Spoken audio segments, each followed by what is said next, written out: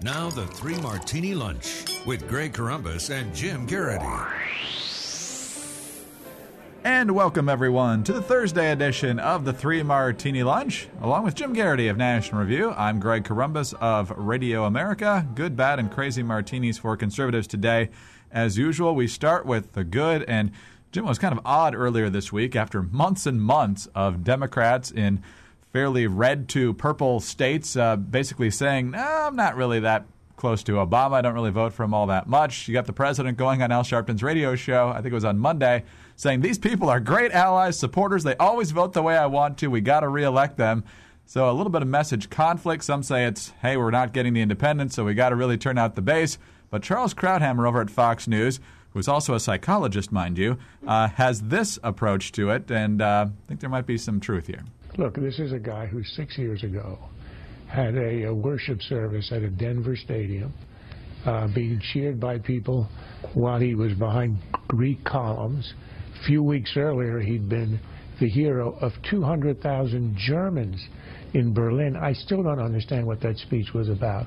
Here was a man, I mean, as I think Rich Lowry said earlier tonight, bestriding the world. He was a citizen of the world, the most interesting, most sought after rock star, a political rock star on the planet.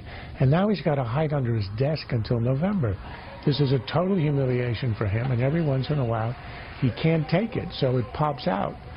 This is a way of saying, you know, I transcend the party, I'm bigger than the party, I still am, and I'm still here. I mean, he's not going to go out and campaign in these states, obviously, but this is hard for him to take. Jim, obviously Obama's ego has never been a problem for him, but when he's basically asked to stay home in all of these key Senate races, maybe every once in a while he does want to still make folks believe he's the one who can get the magic done for them. There's got to be at least a small portion of Obama that is not happy with the fact that he has to stay away from these. He's allowed to come in for fundraising, but that he can't go out on the trail, and people are undoubtedly are telling them, if you come out on the trail, you will hurt me. Actually, it was Mark Bigich up in Alaska is now trying the line that, yes, I voted for Obama, but he's not relevant now. That he's going to be gone in 2 years, so you shouldn't really base that your decision this year on what you think of Obama. When Democrats have to run around insisting you're irrelevant, that's gotta sting, right? I mean, you almost feel a shred of sympathy to Obama if he hadn't done such a terrible job in so many different areas. But the other thing also I just kind of note, which is that every party has a balancing act between the base of the party and the folks in the middle who just don't see things the same way. These are vulnerable red state Democrats are trying to say, look, I am nothing like Obama. I'm totally a centrist. I disagree with him all the time and stuff like that. That's what they have to say to not get shredded amongst the independents and to try to mitigate some of the anger of the Republicans. I don't think that's going to do much good. But the base of the party, Obama's still got, his approval rating is down to like 40, which is bad. That still means 40. There are a bunch of Democrats out there who totally buy into everything Obama's doing and still think he's doing a great job and he is their man and all that stuff. So Obama's kind of, by doing the Al Sharpton show and these other, venues, he's trying to say, primarily to the African Americans and other groups that are still very positive on Obama, look, they're still my guys. Don't worry. They're still good. And the problem is that in a modern media world, Obama says that on the Al Sharpton radio show. Everybody else is going to hear it and pick it up, and the Republicans will be happy to blast that out and say, see, every Democrat who's insisting they're independent and they disagree with Obama, and as Mark Udall said, I'm the last person they want to see come into the White House. I got to tell you, number of guys jumping the fence lately. There are lots of other people who they don't want to see coming towards the White House. The double message, saying one thing to your base and another thing to the rest of the public, just doesn't fly anymore. All right, on to the bad martini now, and to no one's surprise, we're going to talk a little bit about what happened yesterday in Ottawa, the terrorist attack at the War Memorial, and then inside the Parliament building. This obviously could have been much worse. The Sergeant-at-Arms in the Parliament is being hailed as a hero today, and rightly so. The only person to die in the Parliament building was the gunman. Sadly, there was a soldier killed at the War Memorial, Corporal Nathan Cirillo. We're not going to be saying the name of the terrorist. He was about 32 years old and a recent convert to Islam. So, Jim, there's a number of bad martinis potentially to talk about here. Number one, the fact that this happened, that it happened in North America. This comes many believe, based on recent chatter, that ISIS is somehow either an inspiration or somehow connected to this. We just saw the beheading in Oklahoma, so it's another terrorist attack on North American soil. And I guess one good part is at least the Canadians are willing to call it terrorism. Yeah, I think you hit on a lot of the most important notes. I guess the two things that are jumping out here are, this was a recent convert to Islam, just using guns, managed to bring Ottawa to a standstill yesterday. It's not a terribly big capital city. I've been there a few times. I actually had a friend who was outside of her office in a coffee shop, not too far from where all this was going down. She was, basically holed up in the coffee shop. They basically told everybody to stay off the streets for quite a few hours yesterday.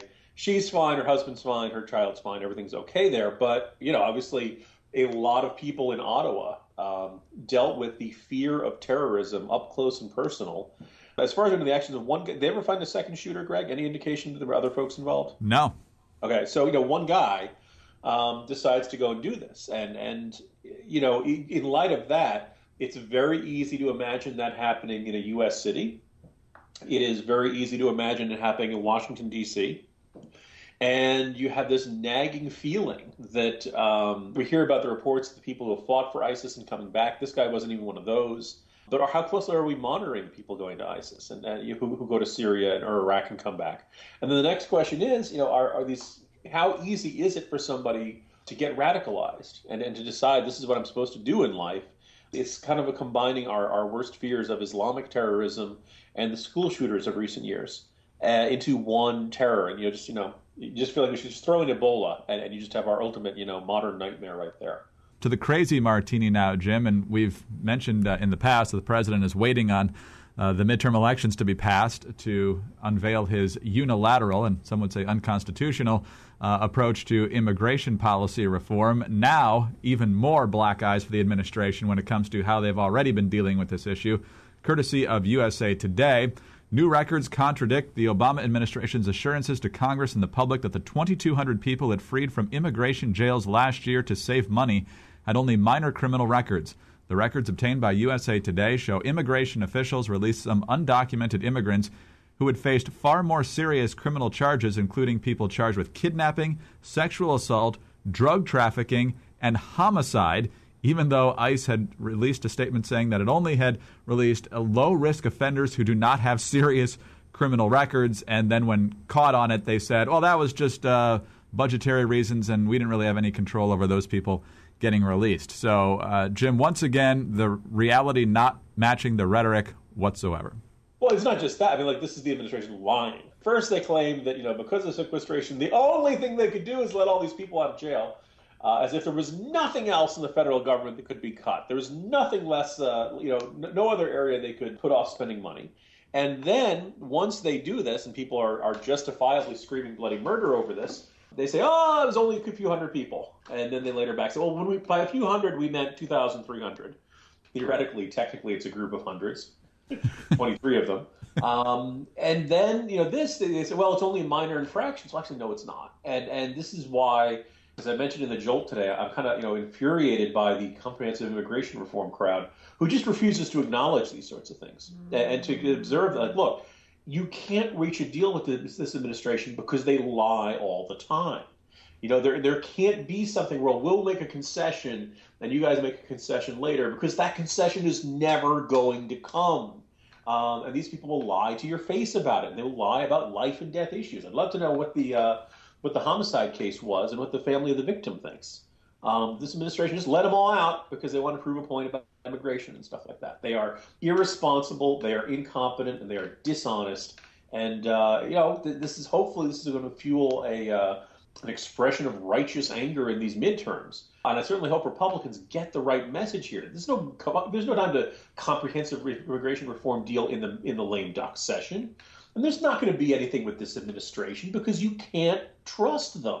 And I think the idea that any Republican would trust Obama immigration, but that might be our craziest Martini in quite some time, Greg. It could be. You'd think the president with the most high-tech campaign ever would realize that other people have the internet and can actually check some of the things they're saying here. But every time they throw a lie out there, they get called on it. They would have been fantastic a generation ago.